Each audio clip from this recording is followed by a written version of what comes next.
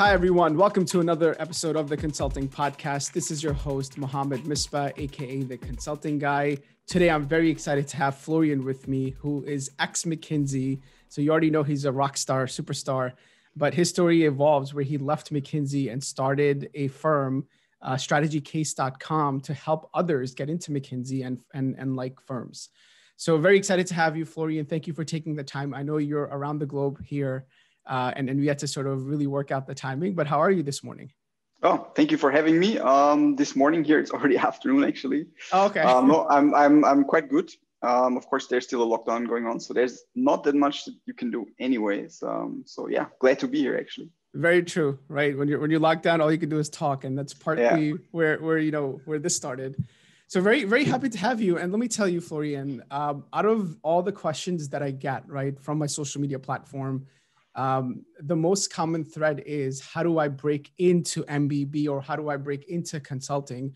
And obviously, as you know, as you've done, a big component of that is the whole interview process, right? So we'll spend some time there. But before we get into that, how did you find out about consulting and how did you get started?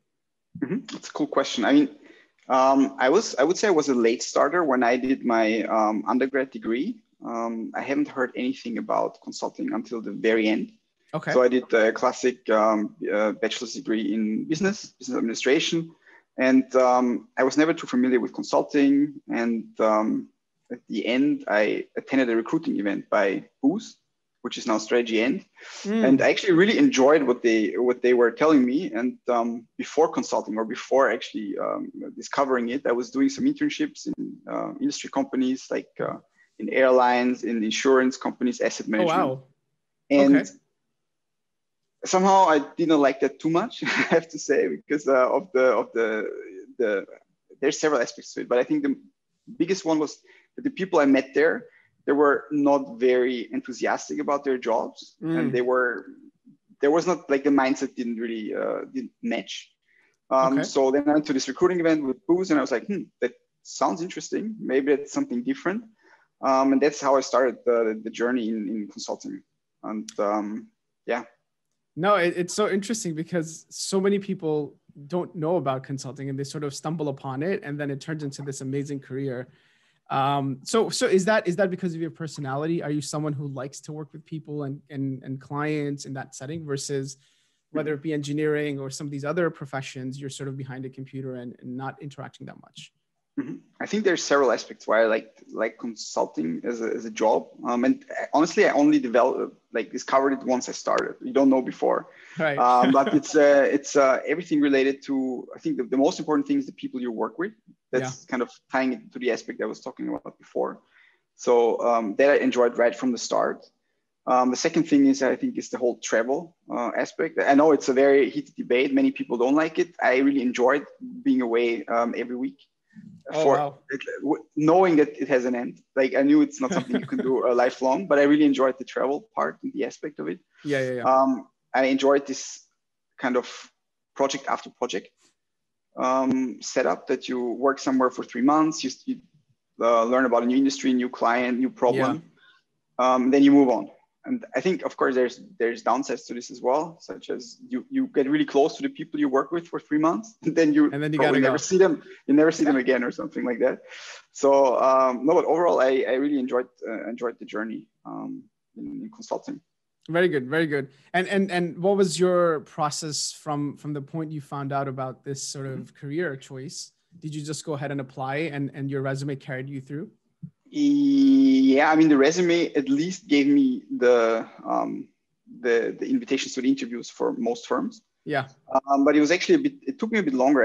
So I applied initially for all firms for an internship between my bachelor's and master's degree, because in Europe, all consulting firms, all the consulting firms, or generally?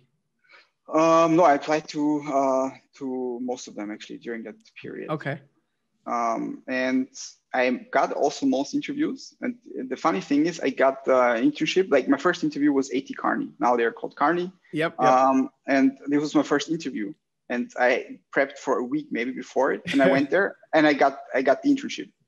And then I had McKinsey BCG lined up in a month from that time. Okay. And I failed both for the internship. Oh, so, okay.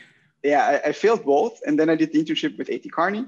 I did a master's afterwards. And then I came back and then I applied again everywhere. And only then I got into McKinsey. Basically second try. Yeah. So what led, and if you don't mind me asking, what sure. Like during the internship interview, what was it? How was it like? And what led to sort of you not getting accepted this first time around? I think it was very much the same as in terms of how it was conducted. I think we can get to it a bit later because the McKinsey interview is extremely objective and standardized across offices, geographies. So it felt very similar. However, I think I didn't prepare well. And this is also actually the reason why I started the strategy case afterwards, because I felt back then, at least now there's a lot of good resources out there. Back then, there was not that one resource that kind of prepared me for how McKinsey interview probably is or actually is. So you sort of walked into the interview not knowing what to expect, right? It sounds like. I knew, of course, I did some cases with friends, peers and whatnot, but the interview was actually quite different, I would say, from what I expected it. Because, of course, there's a difference. I'm not sure if you're aware, McKinsey has the interviewer-led format and all the other firms have a candidate-led format. So that is already, I think, the biggest difference. But that was the reason I didn't feel it was going very well. And yeah, it was correct. I had one interview and the problem-solving test, and then I was escorted out of the office. Oh, no. Yeah, the classic walk of shame. Escorted out. Yeah, no, you head down, walk out. Yeah. No, that's great. I definitely want to, I'm itching to get into understand sort of how they structure their interview process and what makes it. It's almost like this, mystic era sort of orb around it, right? Like, oh my God, I'm getting an interview with MBB. How am I going to do? I have a very close friend right now who's in the process interviewing with MBB, and the guy is sort of, I think he could pass it. He has the skill set, but just the unknown is it's a big thing for him that it's hard to sort of penetrate that. Yeah, that's true. So what did you get your master's in after your first internship? In international management. Okay. I actually went to Hong Kong. Wow. Did it there. It was a 1-year master's, and then I came back and applied, and then it worked out. Second time, it's a charm, I guess. And that internship sort of solidified your thoughts around consulting. Like this is the career choice for you. Yeah, definitely. How was it? Can you tell us more about that?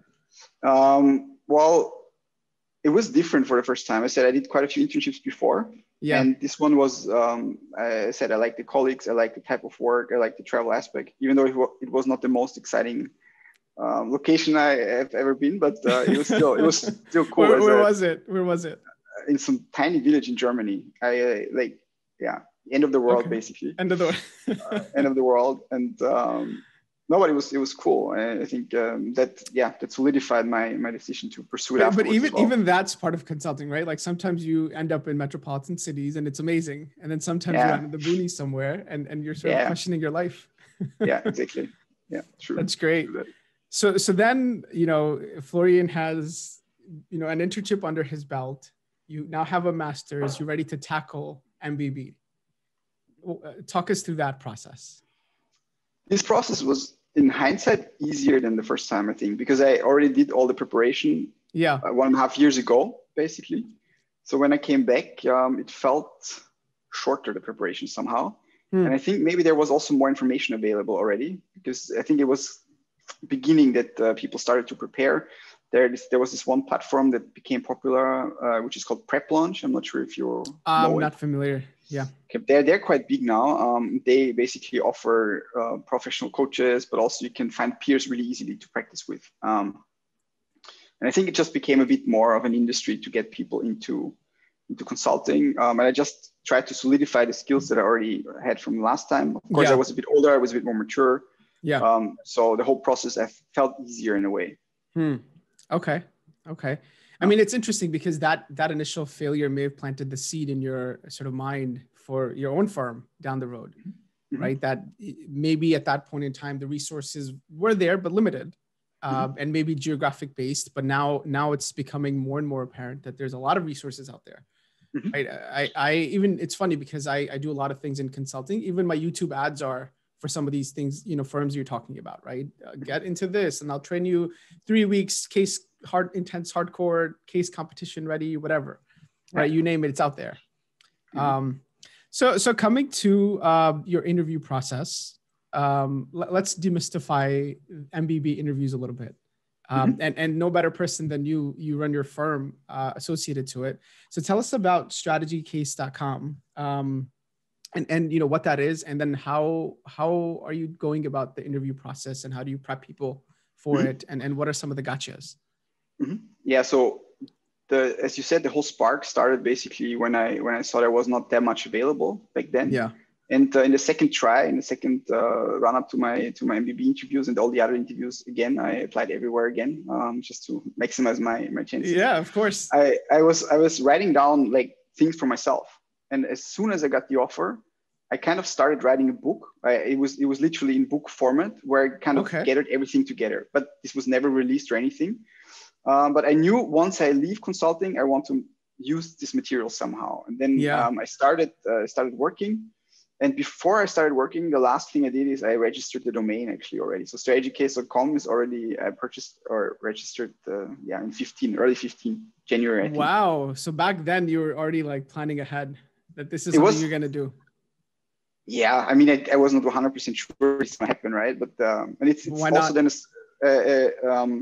a succession of coincidences, I would say, how it actually came together then afterwards. Then I worked, of course. Then I had no time to do anything with the site, and there was also obviously a conflict of interest in any case.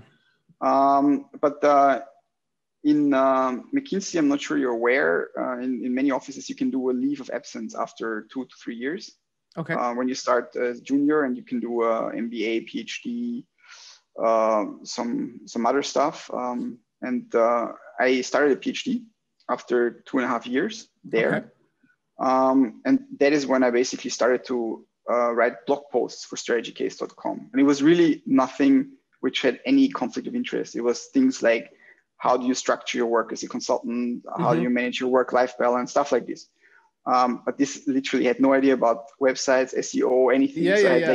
I got maybe 20 views a month from this, right? And I also didn't pursue it actively. I didn't know how to write content for a website, nothing. Yeah. And then in 2019, it was in May, I think I read an article in Forbes or something that consulting firms are now launching new recruitment tools.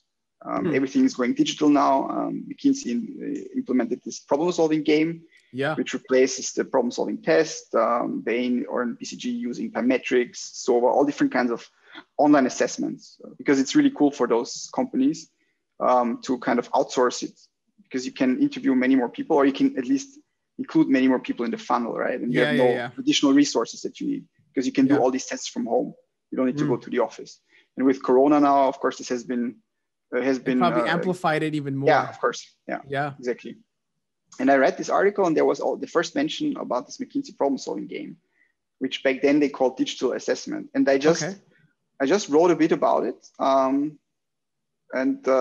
then I published this blog post, and that's it. And then in November 2019, suddenly views on my page exploded.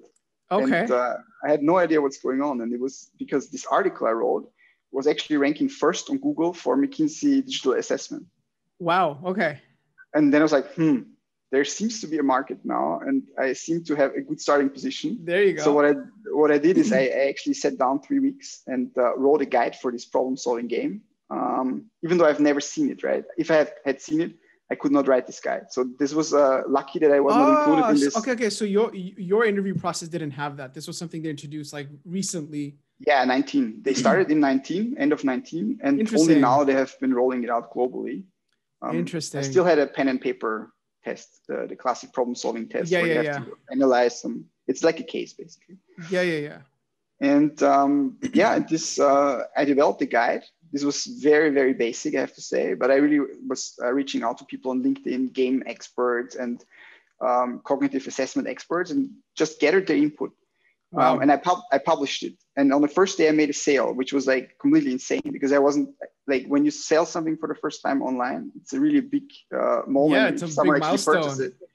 But I said the guide was not very good because I have never seen the game, right? And what I did then for the first couple customers, I wrote them an email and told them, look, I'll give you the money back when you give me some input on how you think the test is, on how you can prepare and whatnot. And this is how it all started. I just gathered their feedback, and I've been consistently doing it over the last year. And just completely, like I created the guide basically from scratch and made a new guide and continuously improved it.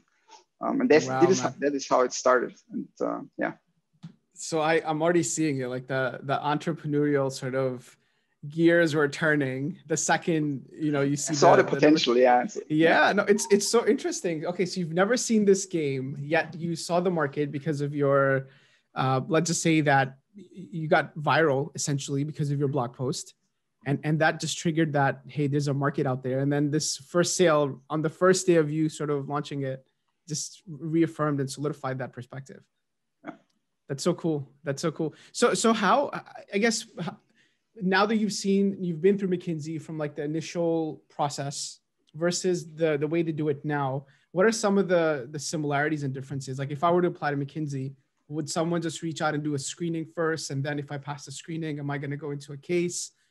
What, can you walk us through that? Yeah. So the only difference from now versus 6 or 7 years ago is that they exchanged this problem solving test with the game. So now you do the game, and the game. So what you would do is, and this really depends on the office or the geography. So you apply.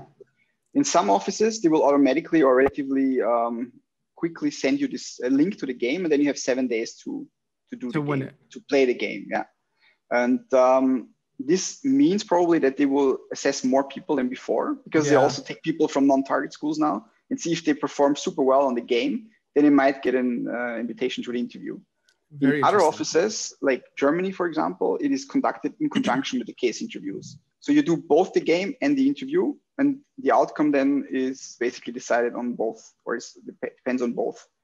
So when you say game, like, is it like a computer program that it's still a questionnaire, or is it actually a game? Like it's a game. It's a computer game. It's 100% computer game. Like I could enjoy it too while playing it.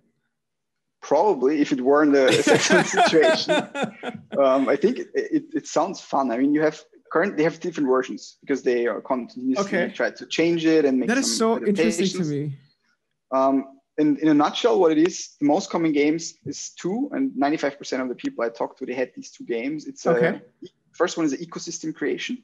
You have either you're on a mountain or underwater in a reef, and you have to select 8 species in the reef that need to build a food chain. So they have calories needed, calories produced, and all different other kinds of characteristics that you need to match. And then you have a location, and you need to match this food chain to a location. And again, there's certain statistics for each of those, and you need to make sure they all match and it's sustainable.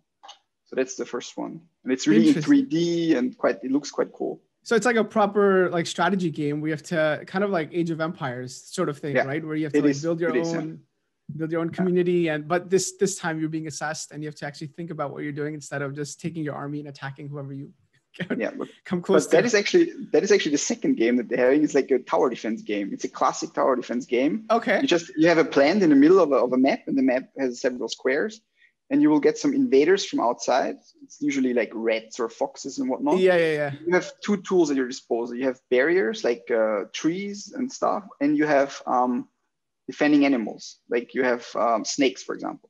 And you need to place them on the map and prevent the plant from dying. And I mean, that's very much like a real, many games you can download in the App Store.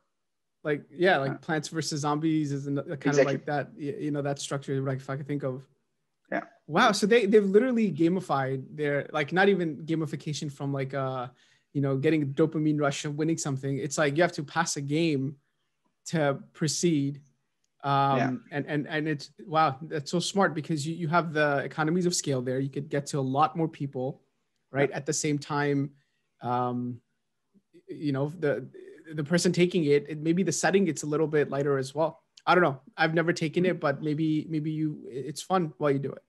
Yeah. And I think there's also this aspect, or at least what they want to do is that they want people to be able to take the game without any background knowledge. Because initially when you had the problem solving test, it was still very much focused in a business context, right? And there was actually a bias towards people with a business degree.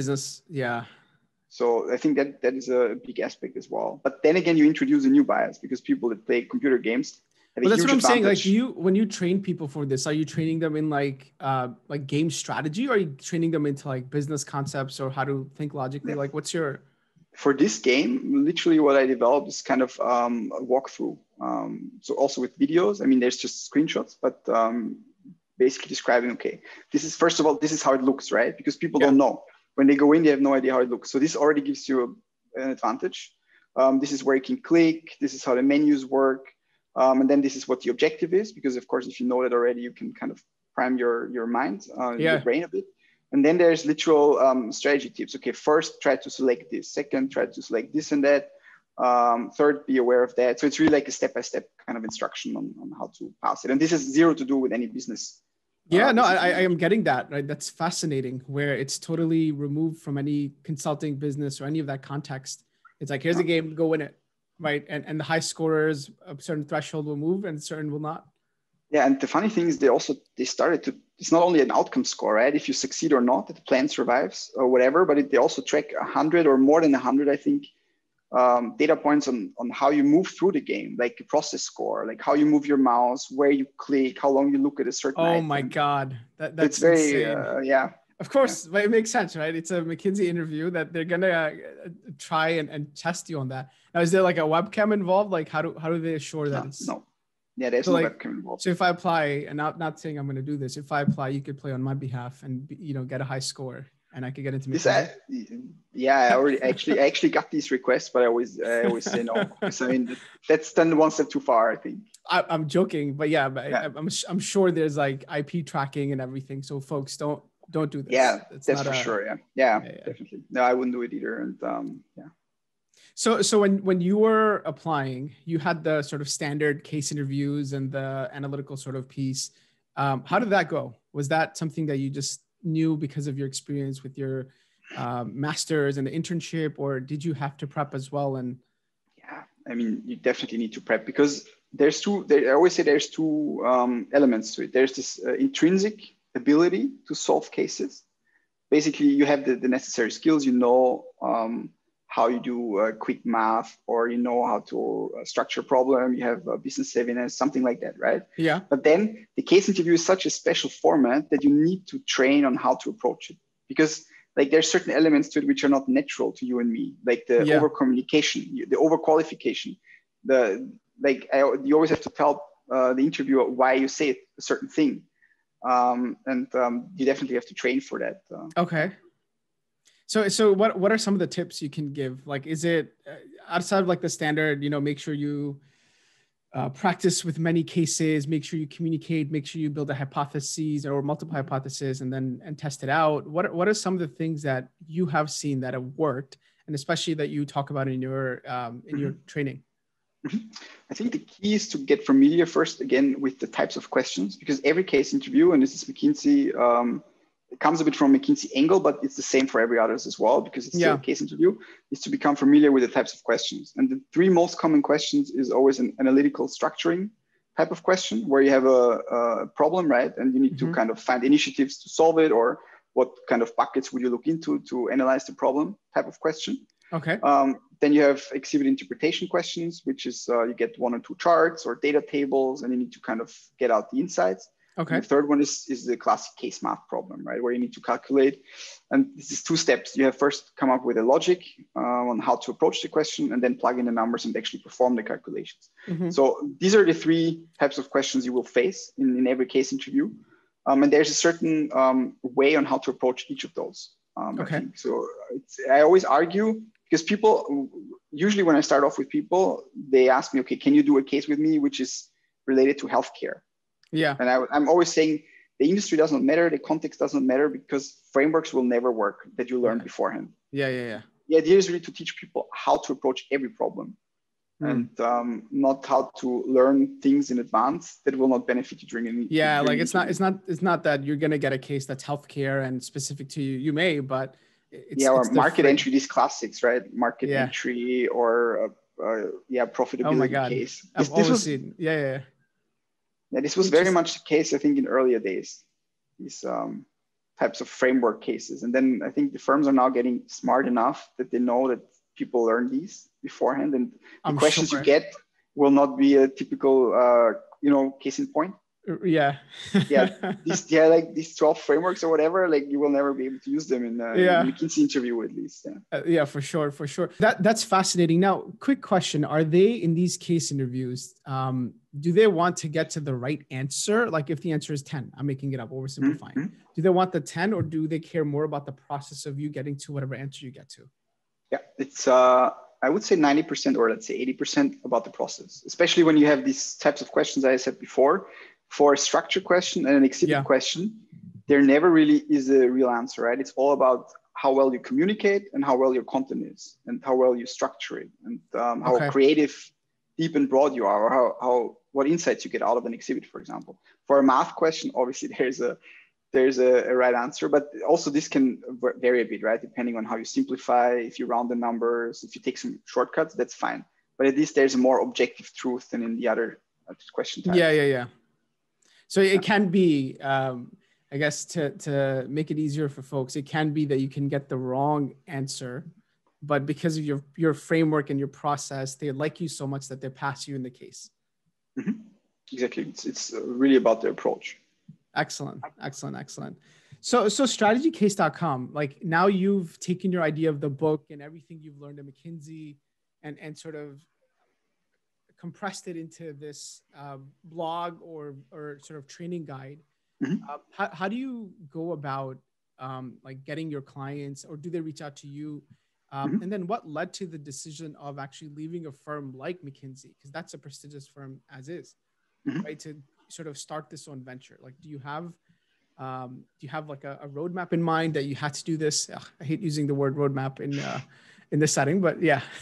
No, it was like taking the last question first, I think. And it was about why did I leave? I left because I was about to finish my PhD and about to return full-time to McKinsey. And this was when this guide kind of went viral and I got some sales. And I mean, the first few months, I still could not leave off the website, right? So it was kind of a risky move, but I decided like, I don't want to return full-time. And I just do the Strategy Case website for a bit. It was always kind of a hobby, never planned to do it full time. And I actually started a new job afterwards as well. So I did something in parallel for a few months. Okay. To grow the site, the website on the side. So that was the key reason. And I think initially I wanted to stay longer and I enjoyed my time there. But also I think it was the stars aligned or whatever you want to call it. You saw the view count sort of exponentially increase. You're like, wait, I need to capitalize this now. Right? Can't really wait for it. So how long did it take for you to, because you mentioned that you couldn't live off of it. Like, is that your sole thing now? And now you have enough clientele that this is your full-time thing?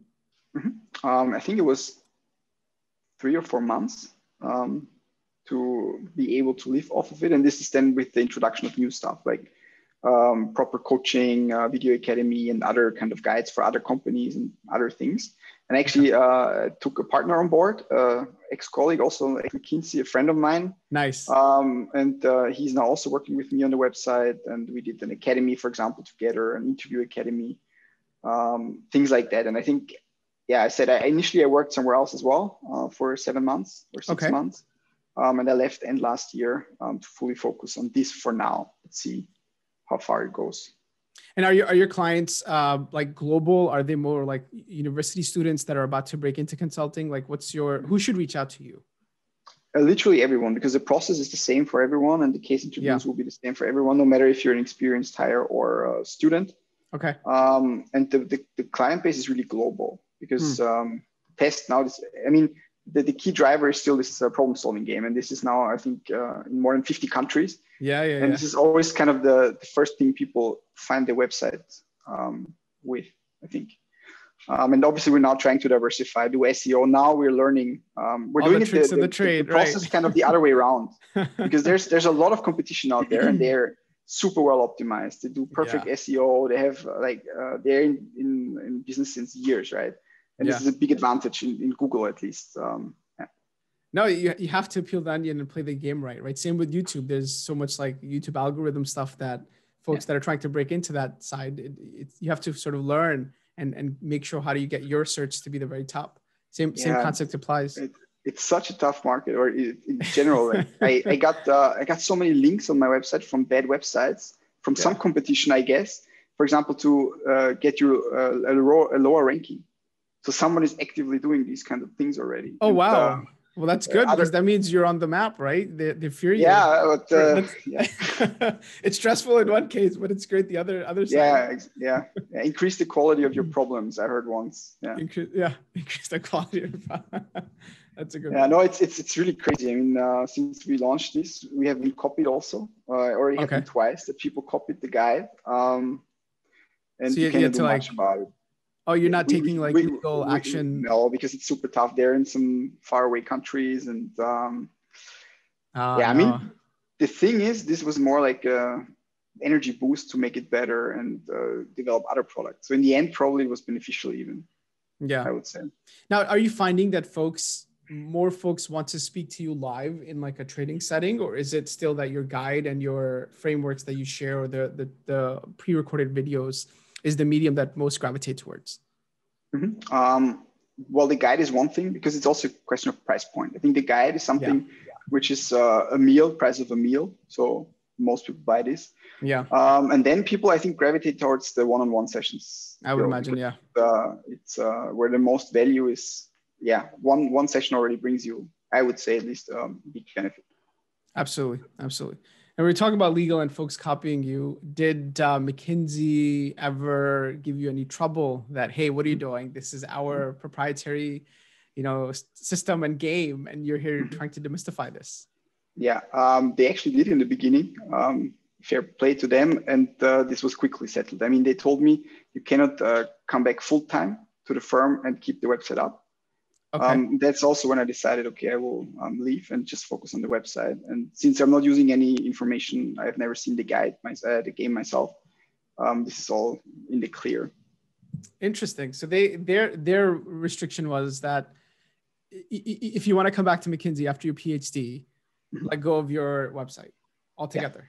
Yeah, and it's very fair. I mean, of course, obviously you also do the recruiting then and whatnot. And any bias or any of that involved. Yeah. And that just gave you more of a reason to say, okay, this is it. This is a make or break. I have to make a decision and try it out. It's true, yeah. Because I mean, if they don't like it, probably there's something that brings value to people at least. Oh, certainly, right? Like I mean, there's just like the people copying you. If a firm like McKinsey, not that they're threatened by it, but because obviously you're revealing something that they want to keep a little bit of a hush hush, right? Because the complexity of it is the filter that's there to filter people down. And folks like yourself are trying to get more people in at the end of the day. Yeah, but I guess it's the same with everything, right? Whatever assessment there is out, there will be preparation for it. I mean, look at the GMAT, for example. Right? Yeah, that's true. Oh my God, whole market. I don't even know how many millions or billions of dollar markets of GMAT prep and... Or the old McKinsey test, the problem-solving test, you could actually buy tests online, which resembled it 100%. So like now it's anyway completely different. It was obvious that it will not stay secret for long. Of course. Yeah. The second, for every one thing that someone creates, there's 10 people trying to break it or crack it or whatever in life. And hey, all the power to you. It's working out, right? You're living off of it. It's turning into a great business. And it's sometimes, and I am going into this more than usual because sometimes folks that have these stable careers, because quite frankly, having McKinsey on your resume is such a boost, right? In any industry, you could go into industry or other consultancies, yet to break away from that, right? And only after a certain amount of years to start your own thing and be presented with the decision that, hey, if either you could do this or do your own thing. And selecting your own thing is quite the jump, I would say. It's quite, you kind of have to have belief and trust in yourself that you can execute. Definitely. But that's also, I'm not the biggest risk taker ever. That's why I actually started a new job right afterwards as well. So I had a 2-month break or so. Okay. Then started a new job on the side. And I was always kind of making it a bit dependent on that, right? If it goes well. And then I quit earlier than I wanted to because it actually worked out. So, yeah. But I wasn't putting all, not everything on one horse.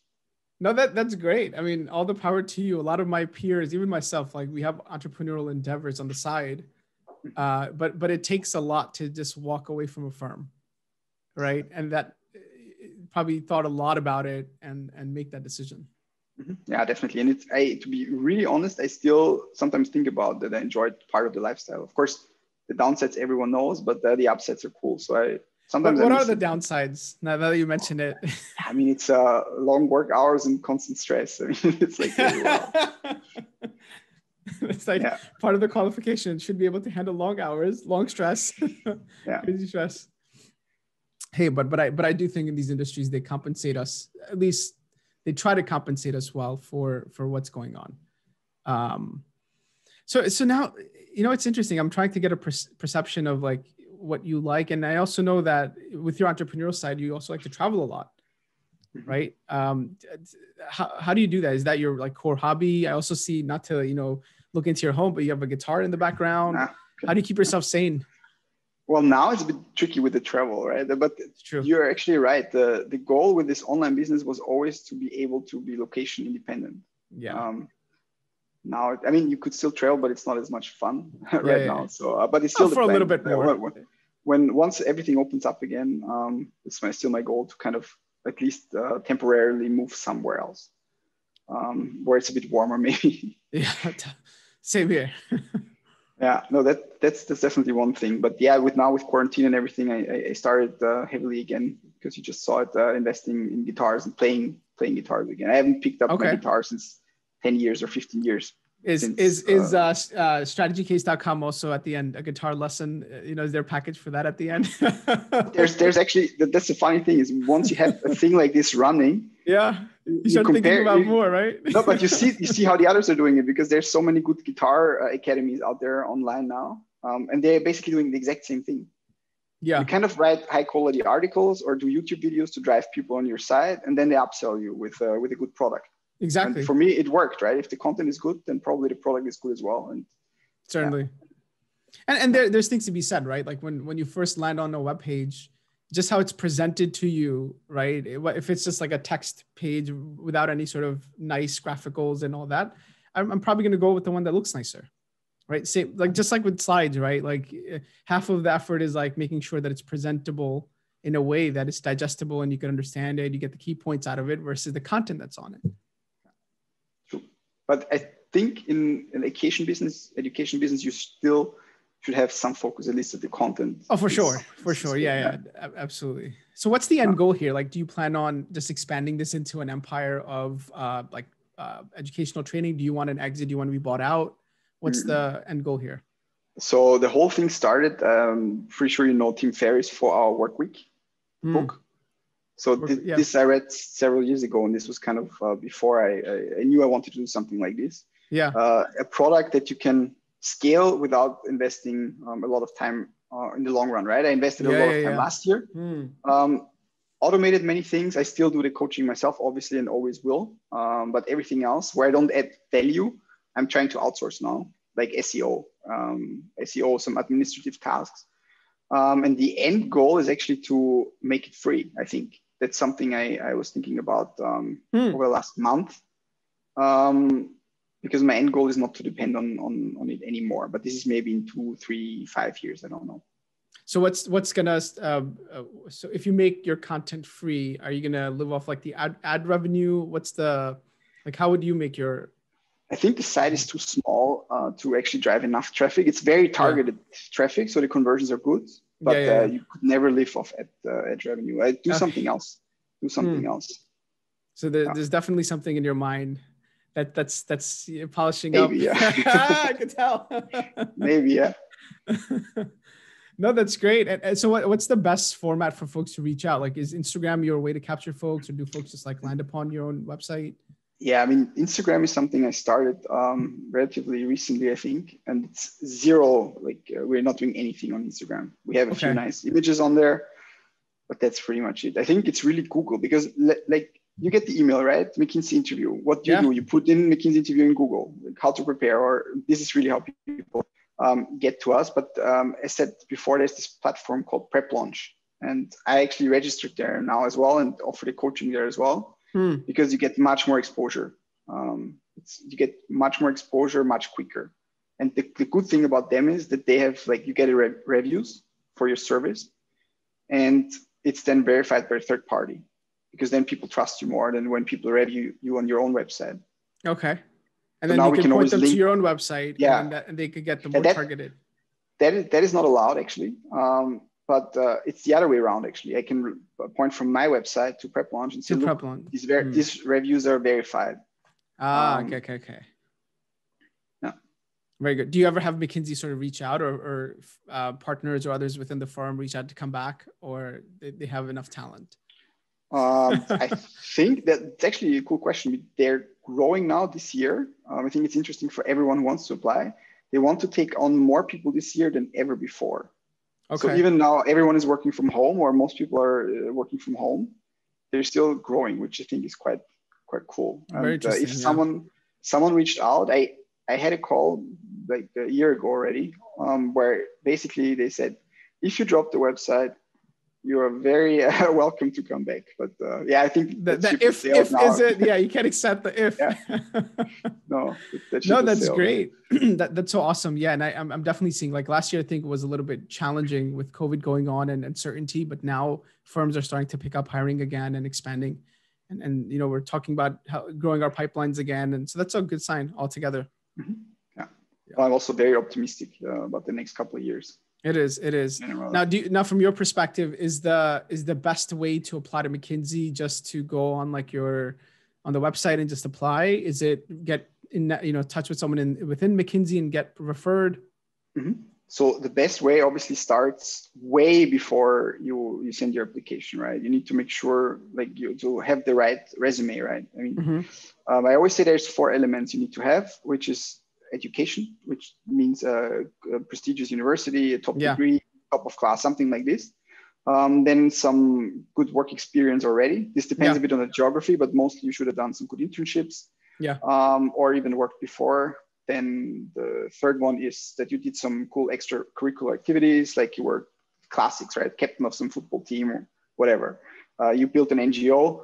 And then the last thing is, it's kind of on top, is if you have some experience abroad, either you studied somewhere else or you had an internship somewhere else. Right. I think that is already, if you have that, you already have a very strong chance to get the invitation to the interviews. I would still recommend you to do referrals, because this can boost your application a lot, actually.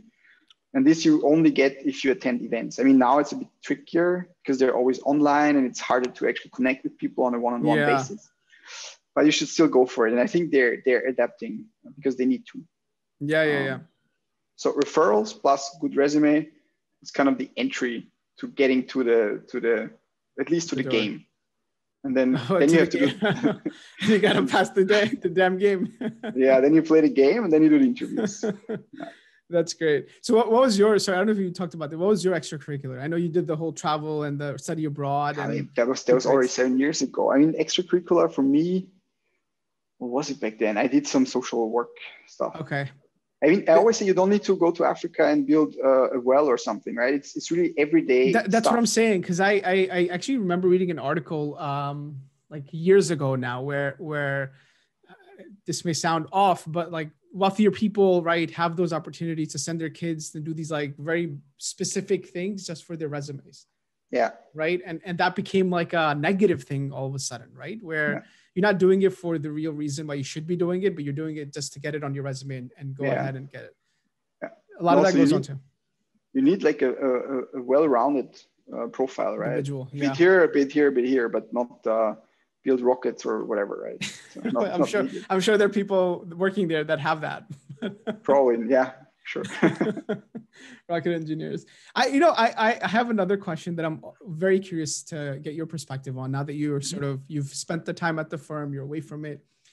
McKinsey tends to attract a lot of controversy with some of the engagements, true or not, right? Put that aside. How's the culture and how's that taken within the firm? Like when a news report comes out that, again, the firm was involved in this engagement that's, generally looked at as negative thing. How do you guys perceive that? That's a cool question, because obviously you talk a lot about it while being in the company. As soon as you step out of the company, like you kind of cut off, right? So you don't know anymore. But from my perspective, I answered a similar question recently.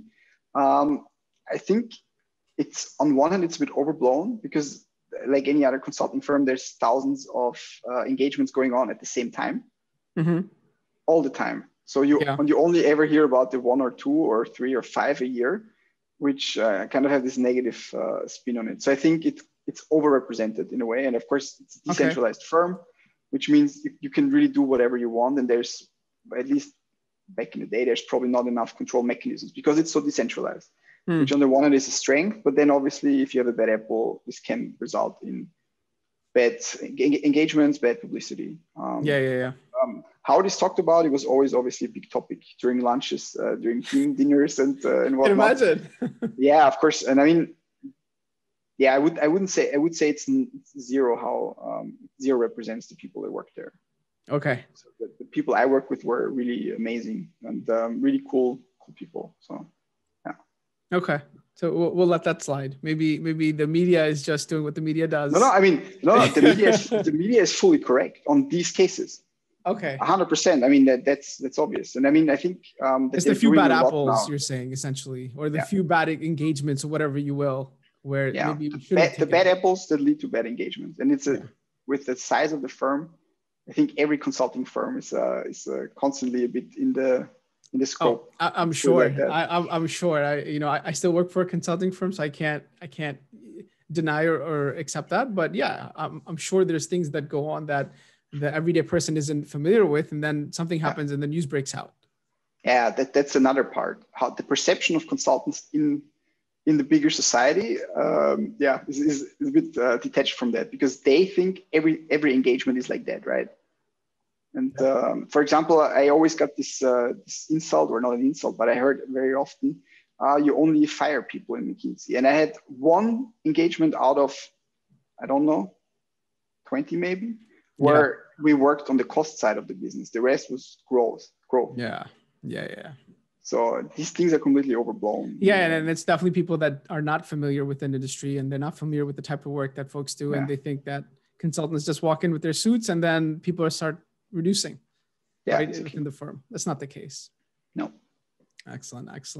So what's next for you, Florian? Like now you're just thinking about growing your website. You're thinking about just making this lockdown over so you can travel again and just work your 4 hours. What was the book? Sorry, the 4-day work week. 4 hour. Yeah, I mean, it's not a 4-hour work week yet. And it probably will not be because of the coachings, because you cannot outsource them. How do you outsource that, right? Maybe you can write an AI program, right? Yeah. There's actually a guy that contacted me mid last year who was building a case robot. And we had a call, but then he never came back, and he wanted some input for his case robot. So there's people building that actually. Even BCG is using this now. I'm not sure you noticed. They have a case chatbot case. So they replaced their old online case, which was also similar to the McKinsey problem solving test, with a chatbot. And you get, I think, 8 questions, and you need to write in a chat window with the bot. Oh my God. So there's nothing. You gotta, see, that's where you have like the input versus output conundrum, where you got to get something right in your text for you to move on. Yeah, no. How do you train to that? Like, is your training just go on websites and chat with chatbots? I mean, in the end, the skills are all the same, right? You need to interpret some charts, you need to do some analysis, do some math. It's always kind of the same thing. They're just trying to make it a bit simpler for them, I guess. But yeah, absolutely. It's not ideal, I think, for the candidate. But yeah, no, my perspective, as discussed, still work on the website, grow it, do some coachings. And then let's see, as soon as it's possible to travel and safe to travel properly again, kind of travel for a bit, and then let's see how long it takes to get the website to a non-profit. That's the idea. That when you mentioned, that's very, very interesting approach. Taking it non-profit, as you say, and make it accessible to everyone, and then move on to something next. That's I would have assumed, at least I would have thought about it just growing and having more products and cross-selling and upselling people, and just increasing my share of things. But you're thinking about it very differently. Yeah, that's what I'm doing now. I'm at this stage now to grow and upsell and everything, and do proper content, proper service. But it's not my long-term passion, I think. It was kind of a hobby that started on the side and became into a business somehow. And that's the best thing. Yeah, I think my industry interest and everything going forward is a bit different. So that's one reason. And the other reason is that I just got so fed up with everyone copying the content. And I was like, okay, then I'll just do everything for free. And yeah, good luck then. Well, that's true, because then, wow, I get it. You're going to make it free, and then that kills your competition, essentially, right? Who are charging for the same content. At least we're on the products that they just took. That they took from you directly. Yeah. That's a good way. It's kind of like the kill switch. Kamikaze approach. Yeah. It's like the kill. What's the movie? The Ready Player One. That final tool, the bomb, right? That kills the whole game and everything. Okay. You should watch the movie. It's a good movie, but it kills you in the process. But it kills everyone around you as well. Yeah, but I mean, because it's not the sole reason. Obviously, it'd be stupid. But no, I could tell you definitely have something in your mind. So I need to get you back on the podcast, like down the road when your next venture is up. 3 years maybe. 2-3 years. Okay, we'll definitely be in touch. That's cool. I'm gonna follow you for sure. So folks, Florian, strategycase.com, best way to contact. Reach out on Facebook, Instagram, strategycase.com directly. Are there other platforms or channels? Please. I think, no, the website is the best, because then you can also get an overview of our profiles and can get a lot of content actually for free. Mm-hmm. Just shoot an email on info@strategycase.com if you want. Excellent. Thank you so much, Florian. This was awesome. And I wish all the best to you. Great journey. Only one wish, I think, a journey that folks wish to have, I wish to have in one day, where, I find something that I could do and build it myself. Right, you're doing it right now. I'm not sure you're aware. Yeah, probably. We'll see. I haven't had that viral, growth and it takes a while, but yeah. No, but all the best to you, Florian. Thank you so much again for taking the time. Of course, my pleasure. Thank you for having me. Likewise. Have a great day. All right. Take care. Cheers. Bye-bye. Bye.